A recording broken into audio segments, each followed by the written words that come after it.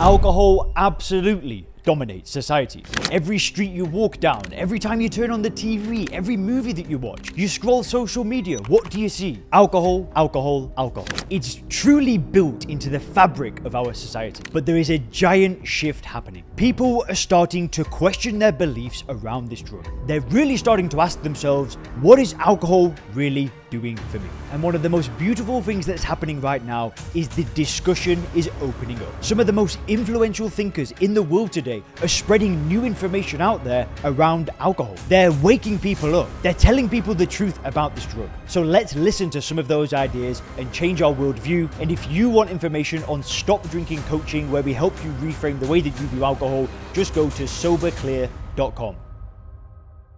If we had to make a bad drug legal, the worst choice was alcohol. It's definitely the case. You might want to put down your drink to hear this. No amount of alcohol is good for your overall health. Even in what are considered relatively small amounts. Even that one glass. Even moderate drinking. Just one drink a day could impact your brain. There's no safe amount of alcohol to drink. It is one of the most destructive drugs to various parts of your body and different organ systems.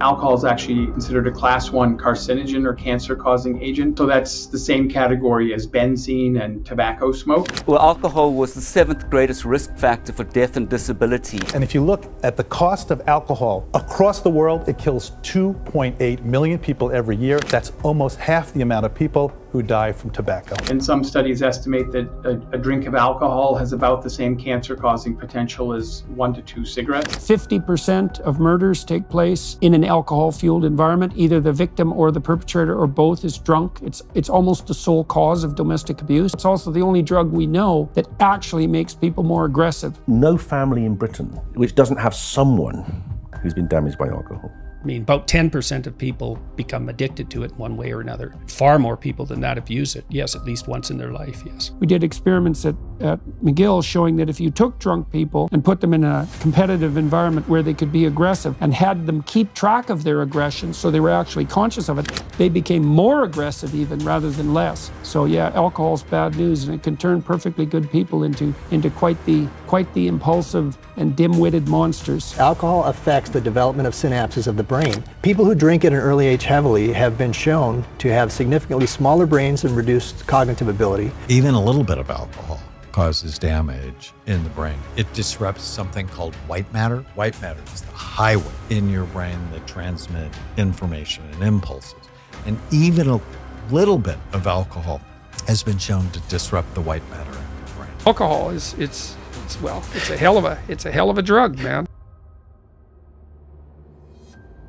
The overwhelming majority of people who consume alcohol, it's to help unwind or, celebrate the end of a day, or it's usually a mechanism to take you out of a less ideal place and bring you into a more relaxed place. In fact, most addiction does not begin with the search for getting banged up. Most addicts didn't wake up one day and go, I want to get really banged up. They woke up one day and said, I want to feel normal. And it was the search for normalcy that led to an addiction. Doing the same things, if you keep reproducing the same experiences and feeling the same emotions, your biology begins to become hardwired in a sense. It becomes programmed. It is just hardwired in animals to modulate their own neurochemistry. This is exactly why we do drugs, why I say that people have addictions, even though most people will not think of them as addictions. You're trying to fiddle with the knobs on your brain. Like, that's what this game is. And so I'm saying, hey, word, you're gonna fiddle with your knobs. We all are. Be very careful that the knobs that you're fiddling with do not create a state where you're constantly chasing something because you don't feel good. And then once they had a physical addiction, now they're running from a low. They're not running towards a high. If you talk to a true alcoholic, a true drug addict, very often that habit is continuing because they do not want to go off that cavernous hole that's right behind them. And it's not that they are any longer chasing that high. It is a learned behavior. So most people don't just go to a bar and have a drink and suddenly they're addicted to alcohol. You know what's amazing to me is how the people who make alcohol get a free ride. I don't know how we got it in our heads to treat one like it's completely taboo and the other we kind of shrug. I mean, it's crazy.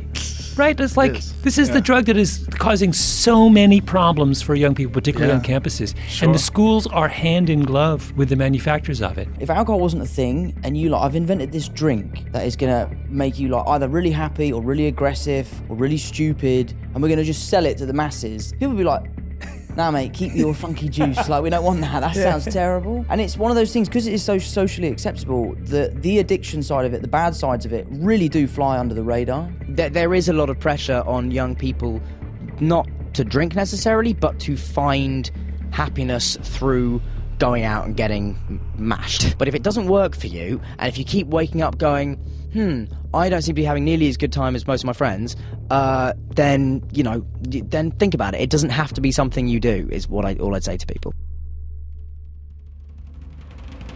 I wasn't the case that most people would think of, in the sense that my life was totally fine on paper. I had a job at a magazine everyone knew, you know, I had a house, I had a car, that sort of thing. Internally, I was just a total mess, and it's kind of like the walls were caving in. And I tried to quit drinking a lot of times. Chris was gone 2012. I lost my father 2014.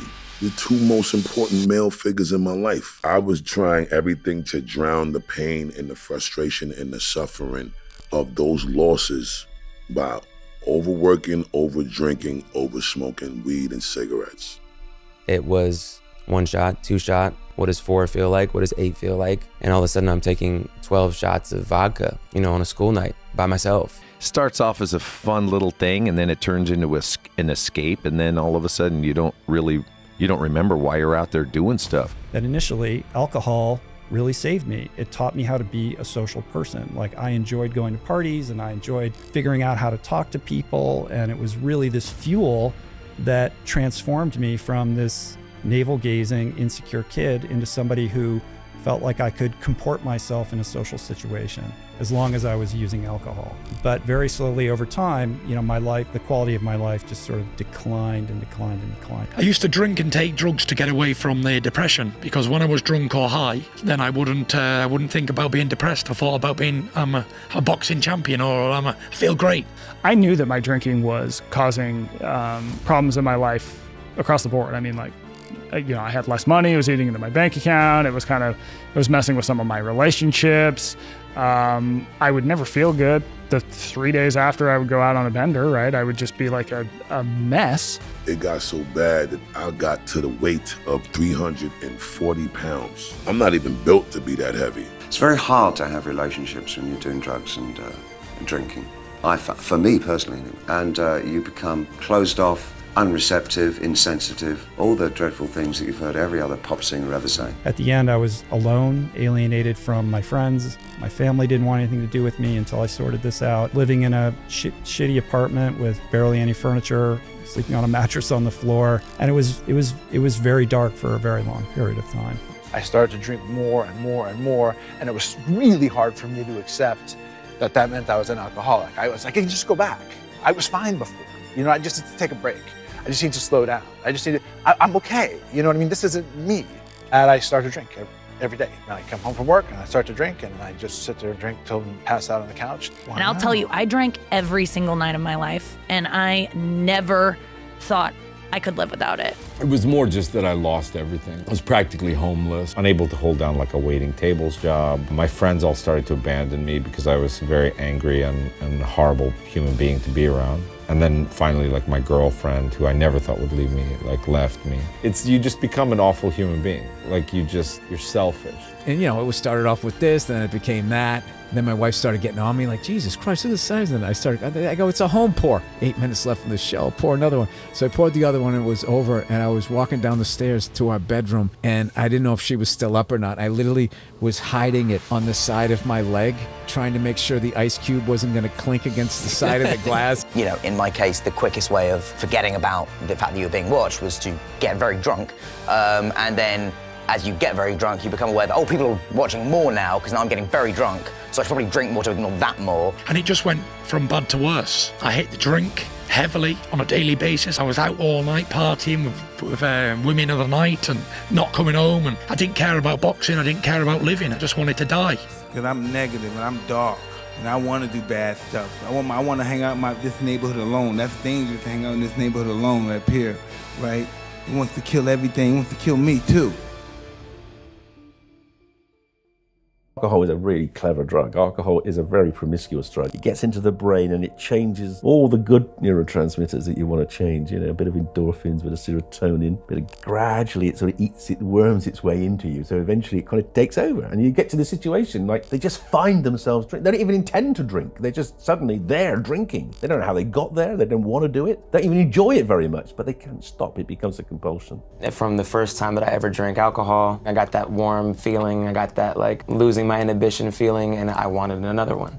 And then after that, I wonder what 6 was like. I wonder what 8 was like. 8's fun. What's 10 like? So there's an increase in dopamine and an increase in serotonin. So it's kind of an increase in well-being, an increase in mood. Very soon after, and actually triggered by that increase, is a long and slow reduction in dopamine and serotonin and related molecules and circuits. What you're getting is a blip of feel good followed by a long, slow arc of feeling not so great, which is why typically people will drink again and again across the night. And many people make the mistake of then going and pursuing the dopamine evoking, the dopamine releasing activity or substance again, thinking mistakenly that it's going to bring up their baseline. It's going to give them that peak again. Not only does it not give them a peak, their baseline gets lower and lower because they're depleting dopamine more and more and more. You know, you might say, well, why do people drink too much? It's like, if you like alcohol, that's a stupid question. Yeah. Right? It's like, why do people drink too much? Well, because it's great. But as we know, when the drink wears off, it only leaves you with a bad hangover and feeling even more depressed. For someone who suffers with mental health, the worst thing we can do to escape it is take drugs or alcohol. But yeah, that's the most common approach. And that's the common approach because people we don't know. It makes you more extroverted and enthusiastic while you're on the ascending limb of the blood alcohol curve, which is why you have to keep drinking once you start. Because if you plateau, that goes away. So you got to keep drinking. Okay, so that's one thing. It makes you more enthusiastic and more full of positive emotion. And the second thing it does is reduce anxiety. Yeah. And so if you are a bit more socially anxious and you also have that positive response to alcohol, which everyone doesn't have, by the way, then it's a great drug. But the problem is it's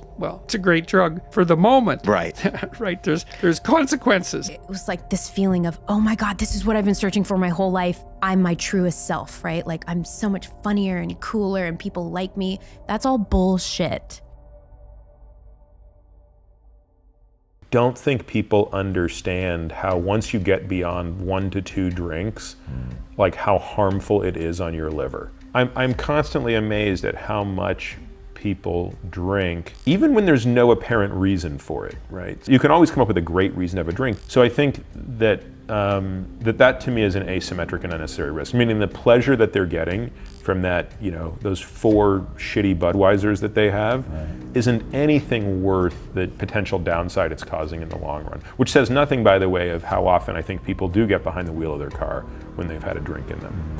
And if there's one thing I've learned in the simulator, it's how even one drink compromises your ability when it matters. Alcohol, ethanol, which is the alcohol we drink, is toxic. Its toxicity is non-linear, so its toxicity kind of goes like this, meaning at low levels, it's just a little bit of an increase, but the more you drink, the more it becomes toxic. But there is no dose of ethanol that is helpful. It is the poison, the acetaldehyde itself, that leads to the effect of being inebriated or drunk. I think most people don't realize that being drunk is actually a poison-induced disruption in the way that your neural circuits work. In thinking about the biochemical effects of alcohol and what it's doing to the body, what it's doing in all cases, it's consumed into the gut. The liver immediately starts this conversion, ethanol to acetaldehyde to acetate, and some amount of acetaldehyde and acetate are making it into the brain. It crosses the blood-brain barrier. Most things, thankfully, can't pass across the blood-brain barrier, but alcohol, because it's water and fat soluble, just cruises right across this fence and into the milieu, the environment of the brain. So it goes into every nook and cranny in the brain, and there it has lots of influences. So it slows down the excitatory signals, it speeds up the inhibitory signals. There's a slight suppression in the activity of neurons in the prefrontal cortex. This is an area of your neocortex that's involved in thinking and planning, perhaps above all in suppression of impulsive behavior. And as you shut down the prefrontal cortex, that GABAergic suppression of impulses starts to be released. So people will say things that they want to say without so much forethought about what they're saying. Or they might do things that they want to do without really thinking it through quite as much, or they might not even remember thinking it through at all. One of the more important things to know about the effects of alcohol in the brain is areas of the brain that are involved in flexible behavior, sort of considering different options, like I could do A or I could do B. Those brain areas basically shut down. Probably the most common detriment that alcohol has to the brain is the fact that alcohol is a depressant to the central nervous system. So it impairs your judgment, it impairs your reflexes, and your ability to think through. And top-down inhibition is diminished. That is, habitual behavior and impulsive behavior starts to increase. This is true in the short term, so after people have 1 or 2, maybe 3 or 4 drinks. But it's also true that the more often that people drink, there are changes in the very circuits that underlie habitual and impulsive behavior. For the person that drinks, say, every Thursday night, or goes out only on Saturdays, but every Saturday, there's evidence that there are changes in the neural circuits of the brain that control habitual behavior and impulsive behavior, and they are modified and strengthened in ways that make those people more habitual and more impulsive outside the times in which they are drinking. And when they drink, impulsive and habitual behavior tends to increase even further. You know, you see your friend drinking, you smell it, you see a movie where someone's drinking red wine or whatever. Then you start physically craving. Like now you can't get it off your mind and you're uncomfortable in your skin. So you say to yourself, well, I've been sober for 2 months. I don't have a problem. And you have a drink. That's what this little trickster in your brain tells you. You're fine. You've been sober for 2 months. You don't have an alcohol problem. Have one. And then that one turns into you coming home with a bottle 2 nights later. And that comes into you opening up your wine cellar again. That's what happened to me. And now drinking heavier than you did before. I wasn't drinking because I had a crummy childhood or because I was suffering from any personal trauma. I was drinking because I was physically addicted to alcohol. So I'd pick up the first drink, I'd like the feeling, I'd have another drink, I'd really like the feeling, and then it was past drink 2, don't remember. Addiction is really consistently choosing a short-term reward at the expense of long-term growth. And yet I couldn't stop. I mean, that's the key, right? As you go, I know this is screwing me up. I know it. And then I tell myself, you know what? Maybe it'll be different this time. Like, I'm just gonna have 1 or 2 drinks this time. And then you have 1 or 2 and you go, well, if 1 or 2 is this good, what would like 10 more be like, right? And something shifts in your head. When you're in it, there's no way you can look outside yourself and say, oh, that's the hallmark of alcoholism. You know, I can look back now and say, wow, okay, there were clear signs, but of course you don't see them yourself. It went slowly from being a work hard, play hard, have a drink, to 2 drinks, to 3 drinks, to then a habit, to then a daily habit, to then a 24/7 habit, to then a every weekend habit, getting lost in myself habit. The addiction elevator is always going down. It only moves in one direction. The best case scenario is that person's life stays the same, but in almost every case, it continues to decline. Sometimes if you don't watch the kind of habits that you're building, they become lifestyles. And not every lifestyle leads to roads of riches and benefits and incentives and a great life. Some roads lead to death, they lead to struggle, anxiety, depression, and all of the opposite things that somebody wants for their life. And I was there. Before I knew it, I was digging myself a hole, and everywhere I looked, it was so dark, and I lost myself. I spiraled into a sense of no self-worth. I hit rock bottom, to the point where I almost lost my job, to the point where some people had to have very tough conversations with me. Some friends had to deal with my drama, and they say hurting people hurt people. I was hurting inside and I was hurting others and didn't even know it. You do stupid things when you're drunk. You hurt yourself, you compromise your health. It's really hard on the people around you. You tend to turn into a liar and it screws up your life. My son is talking to me and he tells me, I ain't never been this scared, Dad, but I'm scared you're gonna die. I lost Grandpa already. I can't lose you too. Can you please stop drinking? Can you please stop smoking? Can you please get back to the daddy that I know you to be? All that Busta Rhymes shit was cool up until this moment. If I go out and watch people drinking, it makes everybody stupid and fuzzy-minded. And, you know, the problem is when you're drinking, you think you're cool, but, you know, you have those same delusions that Homer Simpson's friend Barney had when he was drinking, that you're this kind of, you know, elegant and sophisticated comedian, and it just makes everybody stupid. And what's better isn't being straight and not making mistakes. It's like that's all prohibition in some sense. What's better is, no, you need an adventure, man. You need to get out there and have something to do. Yeah. And something worth waking up for. And that's the substitute for the addiction. And we've been brainwashed by alcohol industries to believe that quitting is really hard. It's part of their propaganda. They're the ones pushing that message, which seems like, why would they tell people it's hard? But they're doing that because if it's hard, you won't quit. The thing I ask people is this: is alcohol adversely affecting any part of your life? That can mean anything from your relationships to working out in the morning. Is it adversely affecting any part of your life? If the answer is yes, then you need to address it. If you and I were to sit here and you were to start punching me at random, sucker punching me, like, would I stand here and let you beat the piss out of me? Like, I would hope not, right? But in life, we let life beat the piss out of us. And we make our circumstances even worse by, when a negative event happens, we get depressed, or we feel pity for ourselves, or we turn to quick fixes like drugs, alcohol, and it makes our situation worse. So when you unpack the layer and you give that tough love of saying, you know what, like, you need to fucking change. Like, you need to look at yourself in the mirror and stop being a victim, stop blaming other people, and take ownership for yourself and stop waiting for other people to fix your life. You can't get sober for somebody else. I'm getting sober for my spouse or my kids, or, you know, I'm getting sober because if I don't, my boss is gonna fire me. None of that shit works. I had to and wanted to get sober because I said, I deserve more. I deserve more out of this life. I have to try it a different way.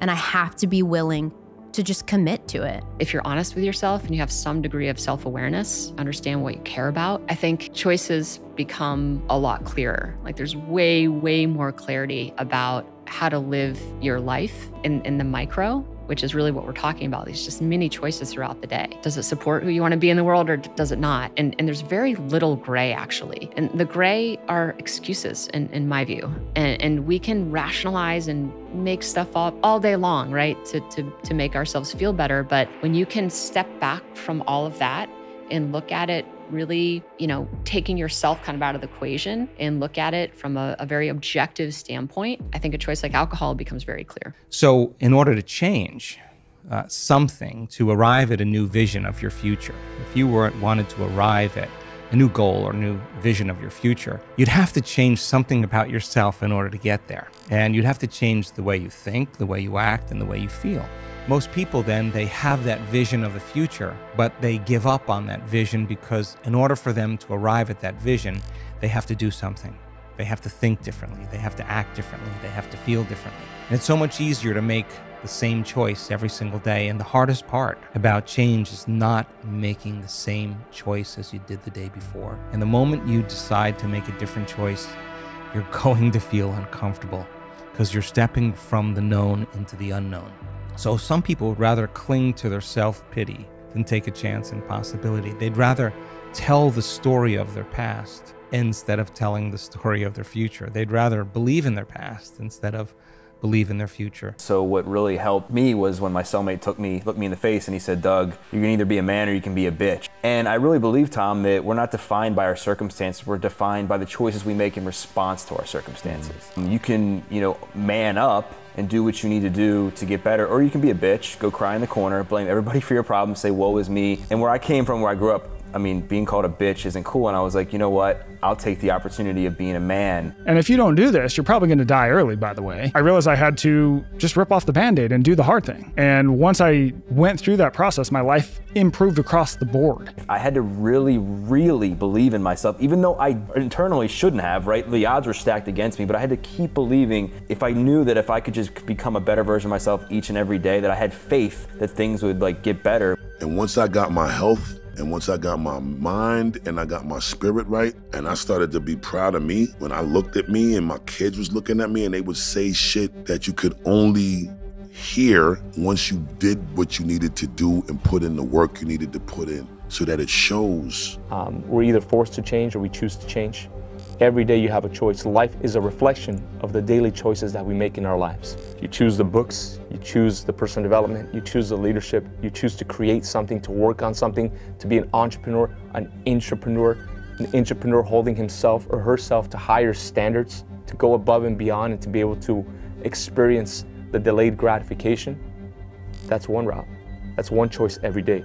Or is it the 1 drink, 2 drinks, 3 drinks, selfish, my goals, my dreams, my desires, but they're unclear. So really all it is filling a void, filling a gap in the heart and escaping into something that maybe does not lead to any of those things. there was something that we called the higher taste. And it was saying you can never give up a lower taste unless you had a higher taste. Sure. And so there has to be a switch, there has to be a replacement. Has to be a replacement, And so the fact that 100%. you found alternatives, I think that's half the battle. Sure. Because most of us are trying to take something out of our lives and then you're just trying to fill it. Yeah. And then you have to go back to what you had before because you're not finding a replacement. The second thing you said, which I loved, which was having this conversation and dialogue with other people. Someone who's 1 year ahead of you, someone who's 10 years ahead, someone who's 20 years ahead, who's gone through that process, and they're open and honest and vulnerable about, you know what, I did have a weak moment, or you know what, this was really tough for me. And I think having those communities where you can talk about these things makes a massive difference. Funny thing is, if you're trying to stop drinking, you need something better than alcohol. And alcohol's pretty good. Yeah. So you better find something a lot better, man. Yeah, and it is. And then esteemable people do esteemable things. It's like, yeah, well, you want to figure out something that you're doing with your life that's worth not getting drunk and screwing up. That's exactly what happened to me in Prince George. It was exactly that conversation with myself. And initially I decided 6 months off, and I just never went back to it. Like there were times I was like, man, I could never be a sober person because I'm afraid of, you know, I can't communicate with women, or I'm afraid to, you know, stand around in a circle with tough guys without having like a beer in my hand, you know, or like all these little crutches, you know, I can't. And then I remember when I got like 90 days sober, I was just like, holy shit, man. Like it was like the first time I'd ever done something like for myself, you know? Yeah. And it just, man, it felt unprecedented. Yeah. You can only change your life if you want to change it. And I left, and everyone said, are you going home early? I said, yeah. I left at 9 o'clock, I went home, and I got back home, I didn't say anything to the wife, I just went straight upstairs into a dark room, and I was sat there, and I got on my knees, and I was praying and begging God to help me. After praying for about 10 minutes, I got up, and I felt the weight of the world was lifted off my shoulders, and for the first time in years, I knew I was going to make a comeback. How long have you been sober now? 15 years. Friggin' saved my life, saved our family, and working through that stuff. So very grateful for my wife. She's the one that didn't ask for this shit. She walked through fire with me, and we walked out together stronger, way stronger than we ever would have been before. I haven't took drugs in 6 days, and for me, that's a miracle. I've been lying to everybody else and think I was sober, but I'm not. This is my 6th day. I'm never gonna use again. It was my first sober Christmas, first sober New Year, and honestly, it was the best I've ever had. I'm so thankful that this is happening. My relationships with my friends, my family, everybody around me are so good and have been for so many years now. I wouldn't do anything to destroy that again.